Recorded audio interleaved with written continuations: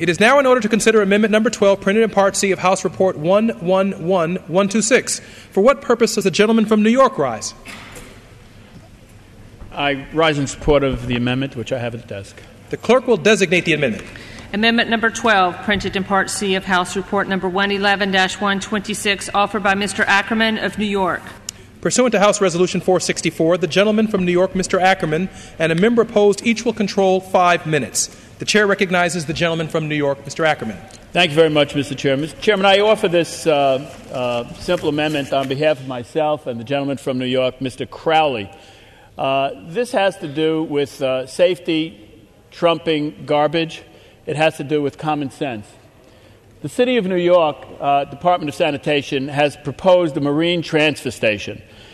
These are generally built on the shoreline because the trash is compacted there and put on barges and then carted away on the Long Island Sound or the East River or the Hudson River. Of all the shoreline places to build this, would you suspect the one place that would be picked by the Department of Sanitation would be directly opposite one of the biggest active runways, one of the most active runways in the whole United States of America, where planes take off and land approximately every 20 seconds? I'm talking about LaGuardia Airport, the airport with the largest number of flights in New York City. This is an aerial view of the airport. This is LaGuardia Airport's runway. LaGuardia Airport, most people don't know, has only 2 runways for all of these great number of flights. The garbage plant is planned right over here, opposite the runway, 2,000 feet away. The rules and regulations of the FAA, which is what we're asking for in this amendment to be implemented and utilized, say that you should not put a garbage treatment plant anywhere near the runway protection zone, which is currently 2,000 feet away. This is 2,000 feet according to, less than that, according to this map, which we downloaded from Google. There will be a new flight slope plan implemented that the FAA has approved, which says it can't be within 2,500 feet.